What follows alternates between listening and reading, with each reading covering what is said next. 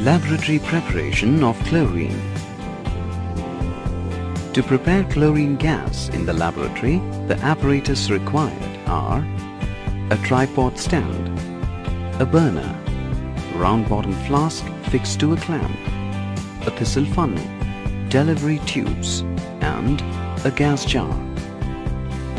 The chemicals required are potassium permanganate, water, concentrated sulfuric acid and concentrated hydrochloric acid. Arrange the apparatus as shown here.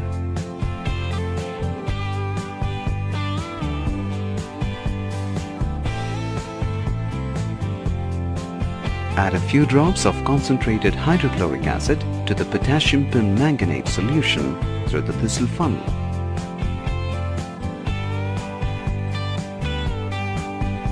Observe the reactions that take place.